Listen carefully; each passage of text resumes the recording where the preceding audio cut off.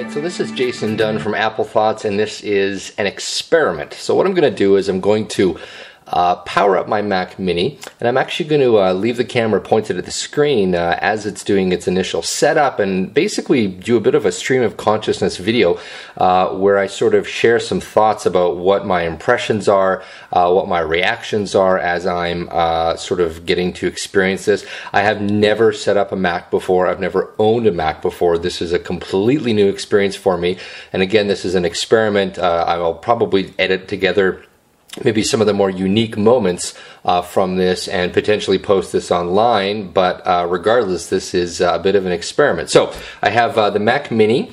It is hooked up to the DVI adapter, and as you can see, I have a DVI cable hooked up.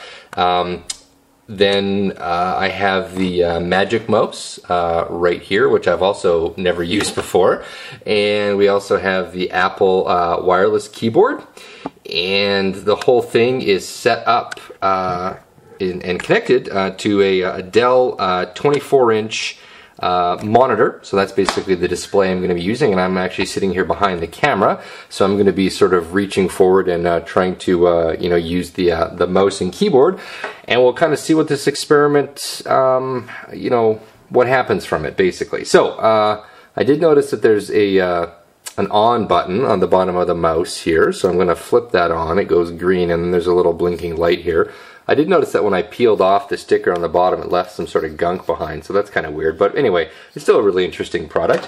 I'm going to press on the side here and turn on the keyboard. So as you can see, there's a little bit of a light there. And then without further ado, I'm going to turn on the Mac Mini once I can find the power button. That's another interesting thing about the Mac Mini. Okay, so I'm turning it on. I can hear it powering up right now. Just heard the little Mac chime, and then somewhere over here, there we go, we should see the Mac booting up. So it's kind of neat to see the the logo up on the screen there initially, and we'll just see what happens here. Alright, so it's been kind of thinking for a minute here. Looks like, well, that's kind of cool. So there's an icon on the screen, and it's actually telling me to turn the button on the Magic Mouse on. I've already done that, and so it looks like it's maybe going out and it's doing some sort of a pairing process with it, and that's kind of cool. Okay, there we go. I don't know if you can see this on camera, but I'm able to move the cursor, and so I can go ahead and just click on the next stage. Alright, so that was pretty cool. It's telling me use English, so yeah, that's fine. Definitely one of the most pain-free Bluetooth pairings I've ever seen. That's actually pretty cool. Alright, so one of the things I did not realize is that the Mac Mini actually has a built-in speaker. That's kind of news to me. It's playing a little song. This is kind of the Mac welcome thing. I've seen this on video before, but it's very cool. I mean, this gives you a very interesting vibe, experiencing the computer for the first time, experiencing Mac OS X. I'm going to try not to call it OS X, as other people have informed me I should call it Mac OS X. So yeah, and now it's looking at me. Well, that's cool. So now it's actually going ahead, and I'll zoom in here. It's pairing with the keyboard, the Bluetooth keyboard, and now it's telling me to go ahead and type a code into the keyboard. So this is for security, of course. And then I'm going to hit return, and the pairing is complete. Wow! Again, that's really cool. That was totally painless. It didn't involve the typical idiocy that Bluetooth can sometimes involve. It's asking me where I'm from, so I'm going to go ahead. I'm going to say I'm from Canada, which is where I'm from. What kind of keyboard layout I want. I'm going to tell it that I want a US style keyboard. Well, actually, I can do Canadian English. Now I'm going to leave it at US just because I don't want to complicate things at all. I'm going to click on OK. So it says you already own a Mac.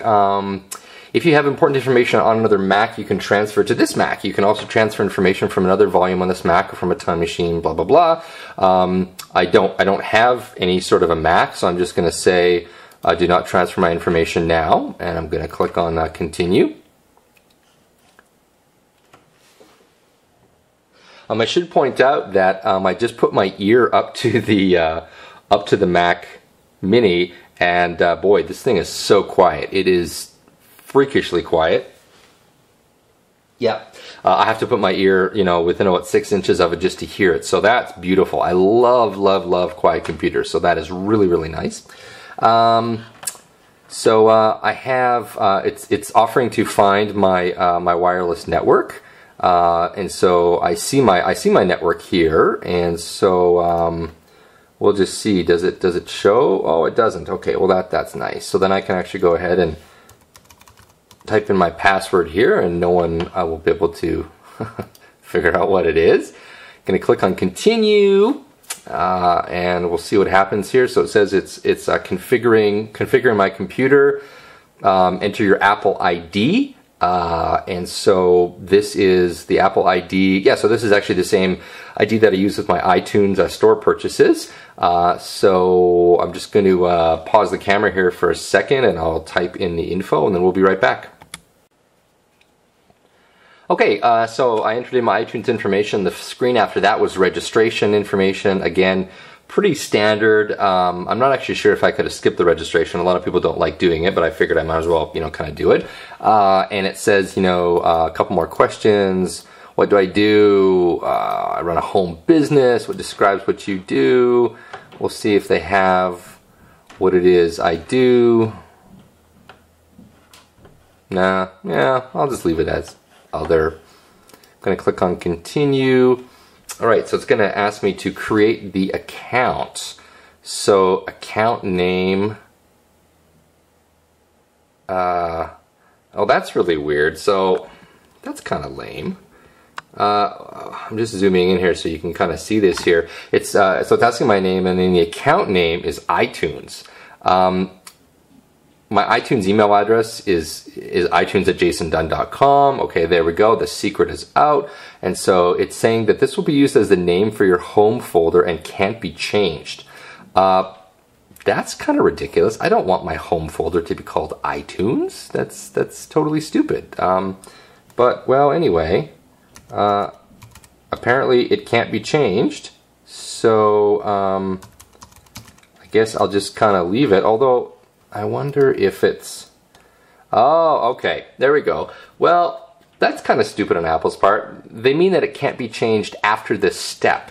So as in, if I want to change it, here is the one and only place that I would actually change it. So that's kind of weird. So I'm just going to, I guess, have the folder name, the account name be Jason Dunn. I'm not going to go with any kind of a password hint. Oh, no. I don't want to... Well, wait a second. I guess maybe.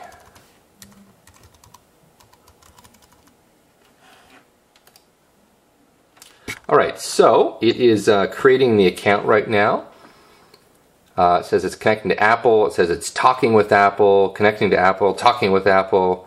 Boy, there's all this connection and talking. Now it's prompting me for a Mobile Me account. Yeah, so basically it's seeing if I already have one. I'm gonna say I don't want to try it right now because I haven't heard great things about Mobile Me, and it's $109 a year, which is a little bit pricey. So I'm just gonna kind of skip that. It's asking me for the time zone. It already has me in the closest city, but I guess I'll just set it. Well, that's cool. So there's a checkbox that says set time zone automatically during current location, and then it actually zooms. It finds your current location. So I'm actually in Calgary. So I totally dig that. I have been harping on, Windows OEMs for a little while now. Whenever I see anything that involves location and it's a Wi-Fi connected device, if it doesn't automatically sniff out my location, then it's stupid. I mean, that is a poor use of technology. So Apple did a good job here. That's pretty cool. Yeah, so it says that my Mac is set up and ready. Then it says I can back up the computer, browse other files, email with style, chat using effects, organize your work. Okay. It says enjoy using your Apple computer and Mac OS X. So I click OK. Staring at a blue screen. All right, staring at a purple screen. Let me just zoom out here a little bit. As you can see, there's the Mac desktop. Boom, that's it. So I'm into OS X. I guess I'll just sort of describe the setup experience. There were more steps, I think, than on a typical Windows computer, like with the registration and putting in your iTunes account and stuff like that. So there were a few more steps, but the process felt very kind of smooth to me. It felt sort of, it didn't feel intrusive. It didn't feel like the Mac was struggling to keep up with it. I've seen Windows computers, especially HP laptops, where the initial setup, it is sluggish and it kind of drags and you're looking at these choppy animations and it just seems like the computer wasn't really designed to keep up with the setup process. I quite like the fact that that was all, you know, just very straightforward. It was really smooth. There was no weird glitches. I gotta say, I really like the fact that I'm staring at my desktop here. There's no weird pop-ups. There's no warnings, your antivirus software is out of date. There's no you know, cheesy icons on the desktop for some crapware, you know, for trialware of this, trialware of that. There's no, you know, eBay icon.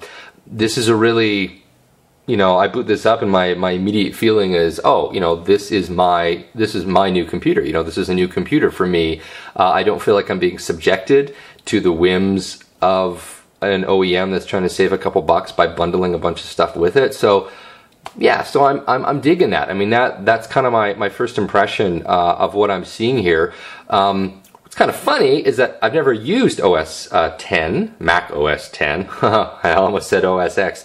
So as I'm sort of looking at this here, my first question is sort of like, oh, well, what do I do? You know, it's kind of interesting, right? Like it might have almost been neat if when the machine was booting up, if it asked you, you know, what kind of a Mac user you were, if this was your first computer, because I would have frankly enjoyed maybe seeing a brief tutorial or, you know, some sort of orientation for using Mac OS 10. Right now, I'm just sort of staring at a blank desktop, and you know, if I'm a new user, my first thought is, oh, well, what do I do now? And again, never having used a Mac, never having owned a Mac, and never really having used a Mac for more than like maybe a couple of hours total in the past, you know, a couple of years, I don't entirely know what I should do first. So obviously I have all my icons down here. You know, I got iTunes, I got, you know, iPhoto, all this other stuff.